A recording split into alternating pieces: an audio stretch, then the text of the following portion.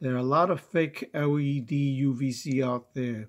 This one is supposed to be a real, genuine LED UVC. So this is a single LED operating at 18 volts. It draws about 40 to 50 milliamps, and the light is now shining on a green banana with a label covering part of the banana.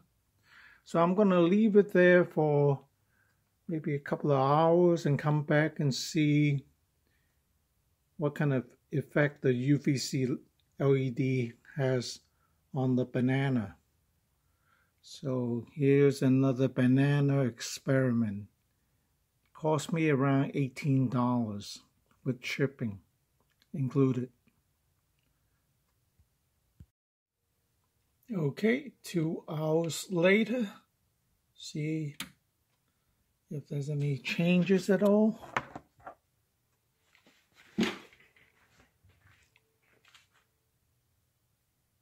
I don't think so.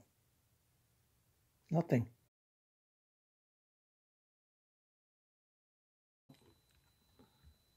I look at the banana, it turned a little brown.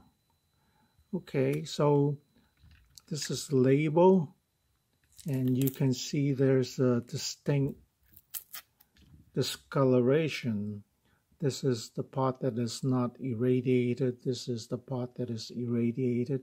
I think I just bruised this part here, so I don't think it is because of the irradiation that made it that much darker.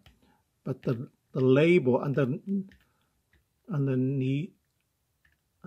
the label, you can see that it is not irradiated, and so you can see the difference here. This part is not brownish, whereas this whole part is brownish. And the bottom side is, of course, not irradiated. So there is some irradiation going on, and I don't think it is because of the heat. It's about 3 centimeters away, about this much away from the LED. So I think this does work, but very weak. You're better off getting the regular UVC lamp. That's more like that works more like a fluorescent lamp. And as you can see here, the application is for water sanitizer. Okay, so for people that are interested in UVC LED, so this is what I have done. All right, thanks for watching.